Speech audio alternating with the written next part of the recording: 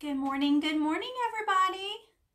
If this is your first time watching, I am Sandra Fellers, and I'm here today to do a live craft DIY that I hope you really like.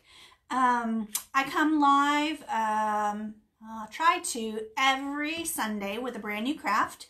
And to make sure that you keep up with those and don't miss out on anything that I've got going on, you can join my free crafting club on Facebook. It is called the Hen House Crafting Club.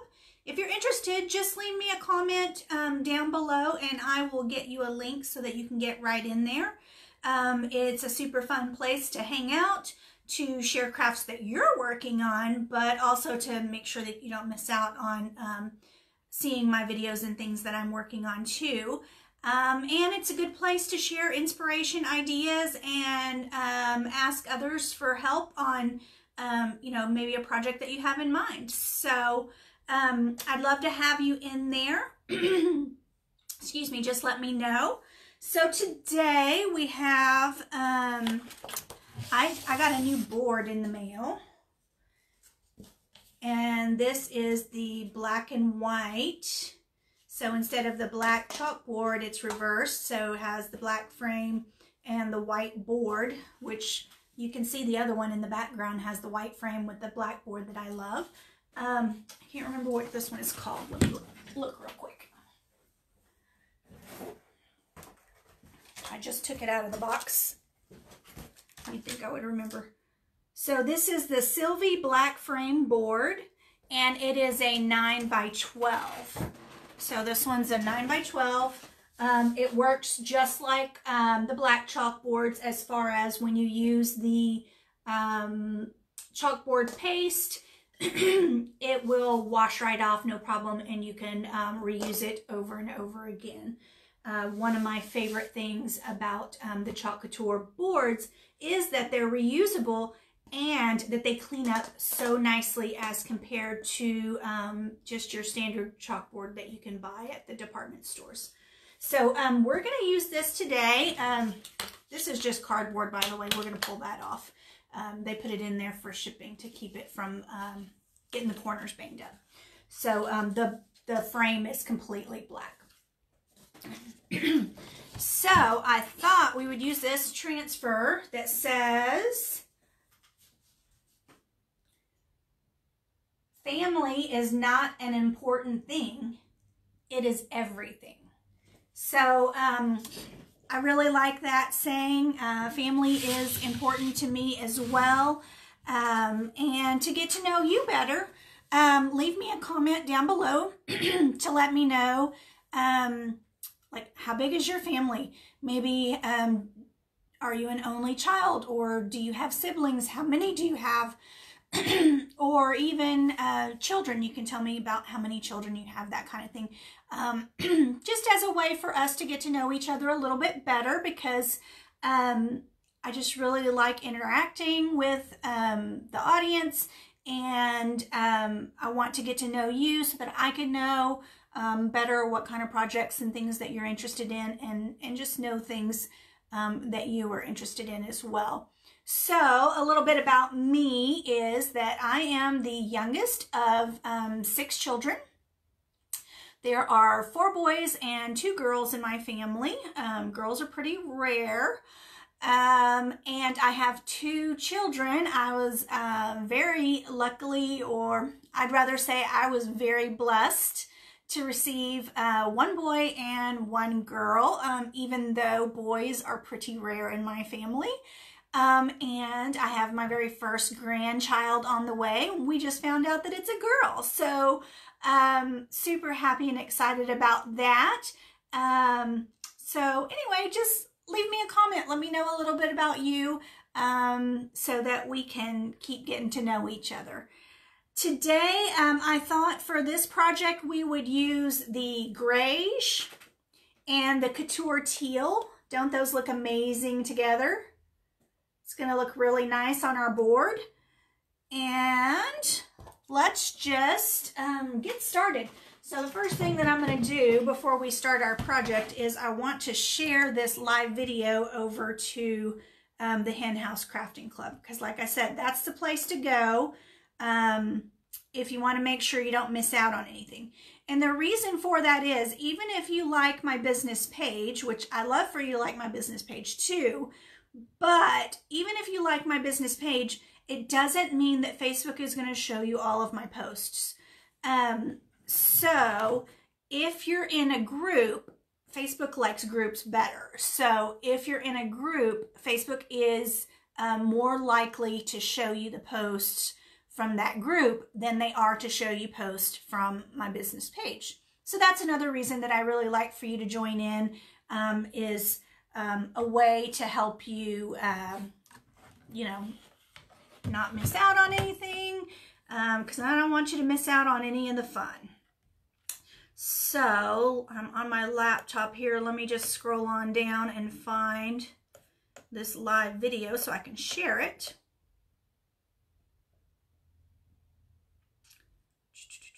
Okay, here we go. And if you have any friends or family that you think would be interested in watching this video, I'd love for you to share it with them or create a watch party so that you can watch it with them, because the more the merrier.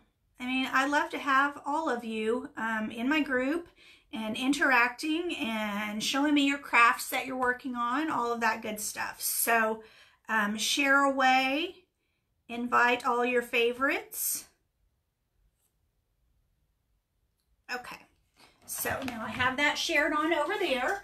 I'm going to go ahead and turn my camera down so that you can see what I'm working on, and we'll go from there. All right, so make sure you can see my desktop. I need to pull these cardboard things off that are stapled on the back.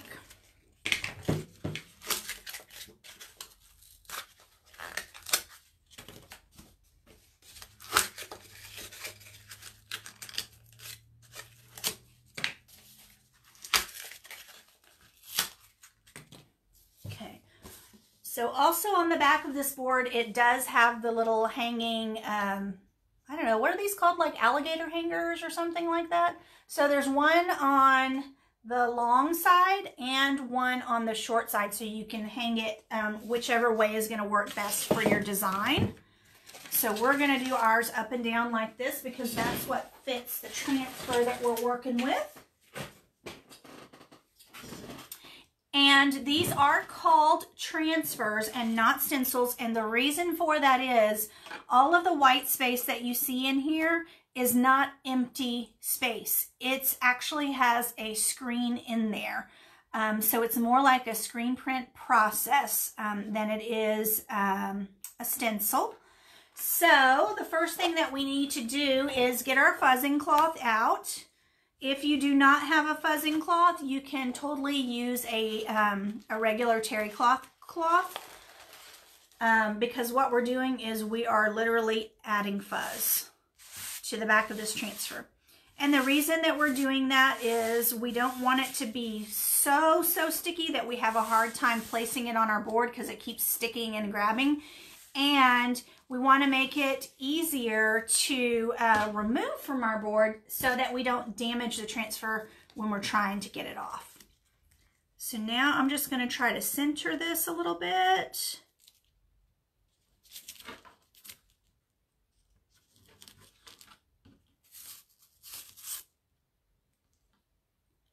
Try to make sure I have an even amount on each side and then it's not too terribly crooked. If it's not perfect, it's totally okay. Okay, so I just want to make sure that the areas around the screen are stuck down. I don't have to worry about the outside edges at all. Make sure that there are no air bubbles under there so that we get a nice smooth design.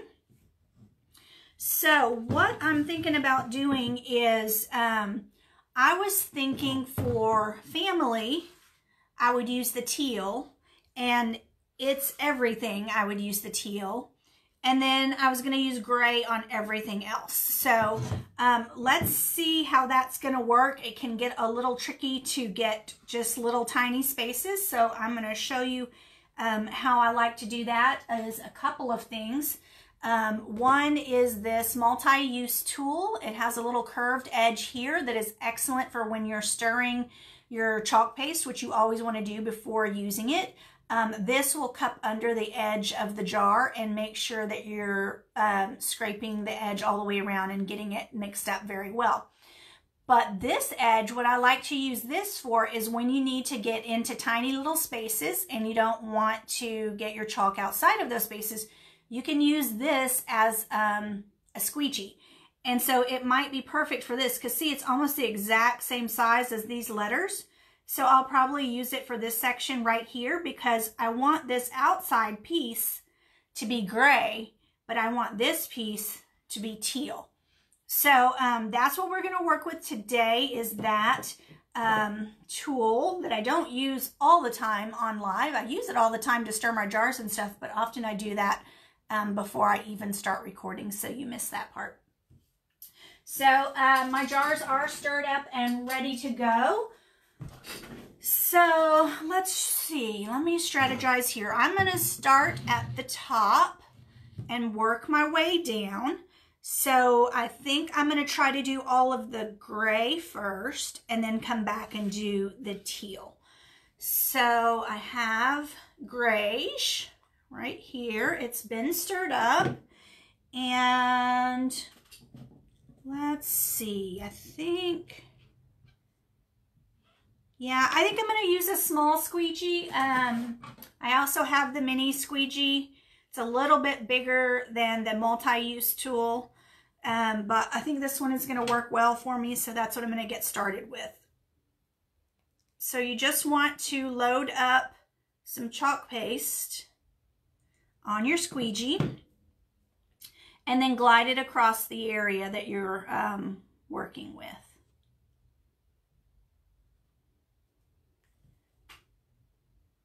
You don't have to press down very hard. You just want to glide, but you do want to kind of push it through the screen a little bit and not just kind of, you don't want to just pat it like that because it might not go all the way through the screen. And then when you lift it up, it's going to look like you lifted up all of your paste because it didn't actually go through the screen.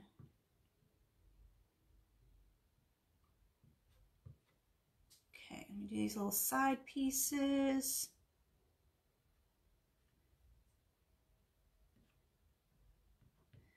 So I think what I'm going to do is, since it's going to take me a minute to get through the whole thing, I'm going to go ahead and remove the excess up here. And I'm just going to work at it one section at a time.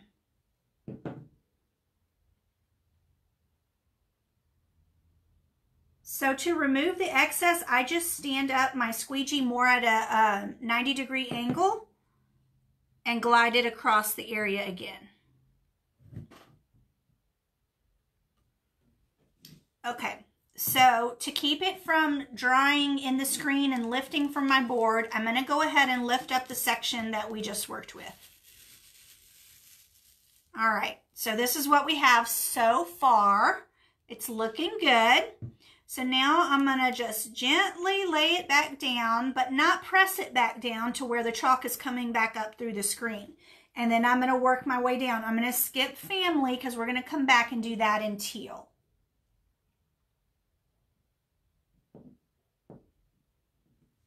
All right, so let's work with this next gray section.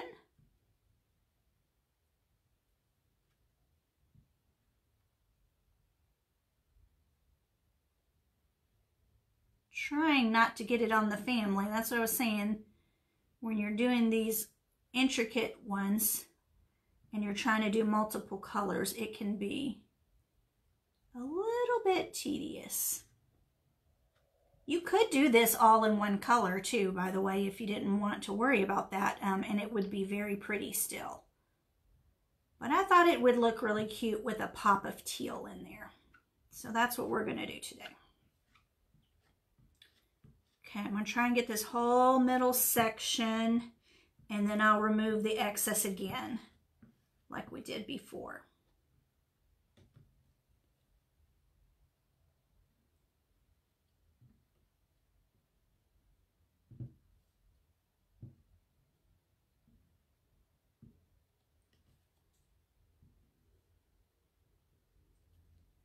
Okay. Now I'm just going to do carefully this line outside of the words that I want to be teal. All right, so now let's remove the excess. And this is not wasted product because I'm putting it right back in the jar when I lift it off.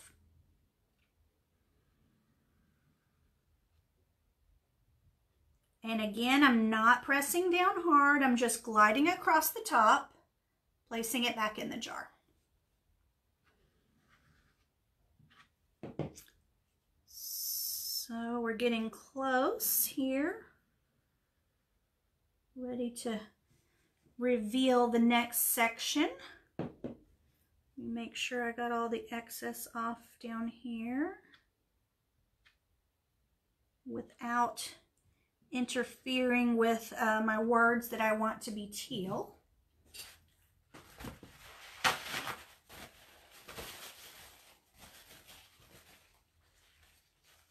Okay, so now we're going to lift that section.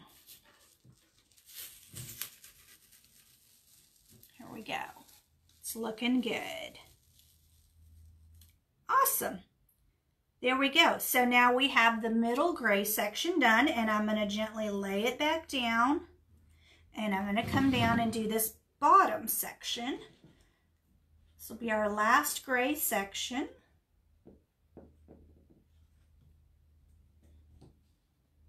Make sure those pieces are stuck down there.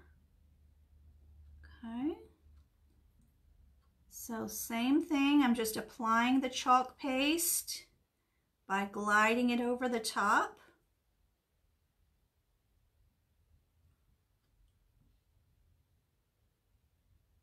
Not too much on here, I'm making a little bit of a mess. Trying carefully not to get it on those words up there that I want to be teal. Okay, now placing the excess back in the jar, we're going to go back and remove the excess here from the transfer. And if you accidentally get some off the edge of your transfer, do not worry. It is super easy to wipe it off when you're finished with just a wet paper towel. It'll come right off.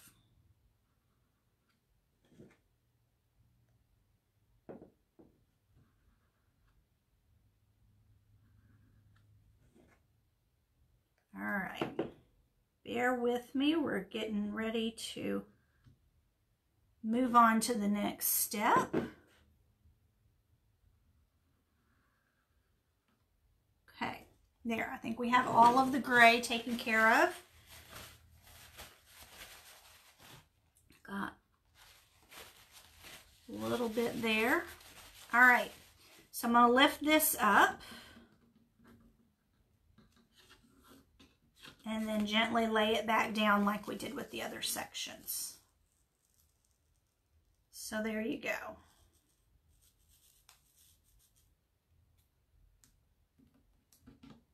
All right, so I only need to make sure that this area is down and this area. So those are the ones that we're going to be working with. All right, now this is my Couture teal that I'm going to apply here using my multi-use tool.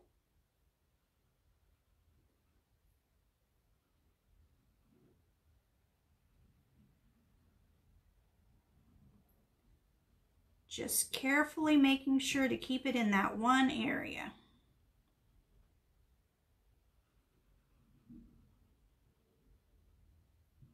Guys, this is going to look so cute. I can't wait to see the finished product.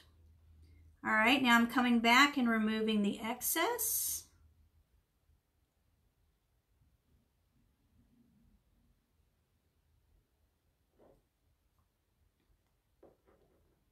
Just a tiny bit more. Right there. I think I got it all, so let's lift up this bottom section. Excellent, look at that. Couture teal may just be one of my favorites. All right, let's get this word up here at the top. So we're gonna go over family with the Couture teal.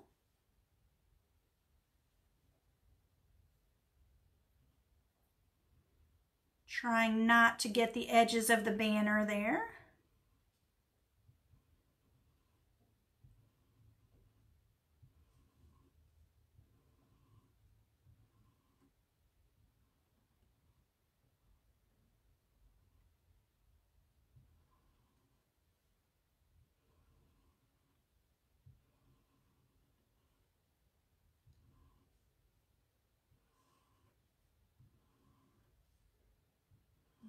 Okay.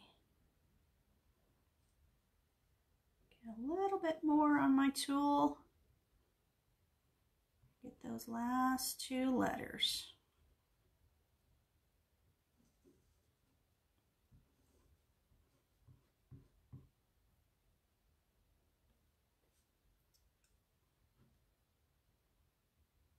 When you're working in small areas like this, using a small amount can be key.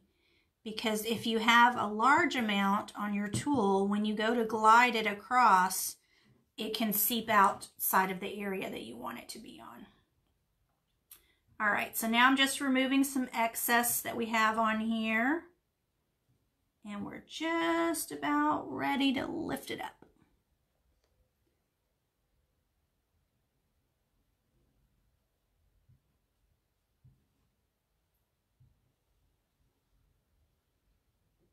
Okay, I think that's pretty good.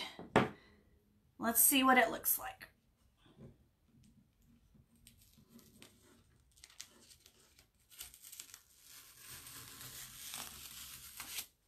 Ta-da! There we go. What do you guys think? What color combination would you use? Would you use something different than the teal and gray?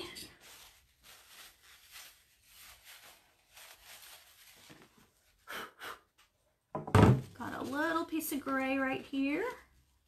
Wipe that right up, make sure I don't have any others.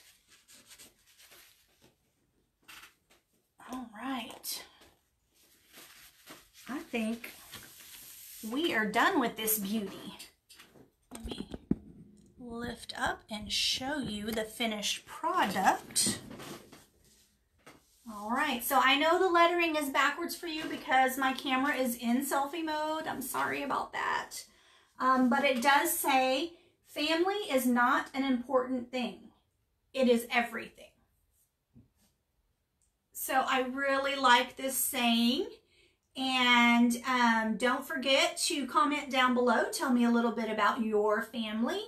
I told you guys a little bit about mine and how I'm the youngest of 6 children. I have 2 children of my own and 1 grandbaby on the way. So I'd love to hear a little bit about you so that we can get to know each other a little bit better.